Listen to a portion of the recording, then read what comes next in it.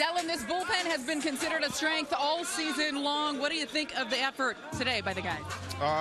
Tremendous effort. Obviously, we got some key outs there. Holder, bases loaded, jam, got out of it. We've been trying to do our job all year. We're just trying to do the best we can, help the team win. That's the goal. You mentioned Jonathan Holder. What do you think of his development this year?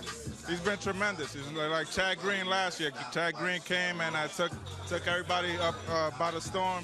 Holder's been doing that this year. He's been tremendous for us all year, coming in tough situations and getting out of it. Today he got into one, got out of it, and helped us win this game. What do you like about this bullpen heading into the postseason?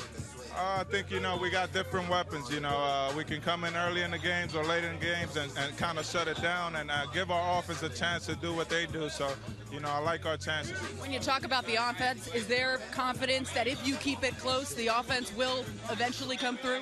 Yeah, definitely. I mean, we scored a bunch of runs this homestand, so woo! But I'm still, hey. Yeah, I mean, we got the ability to score a bunch of runs. Last couple games we scored a lot. Today we got enough, so that's all that matters. How important is it for you guys to secure home field advantage for that wild card game? I think it's huge. We've seen what the fans brought, the energy they brought last year.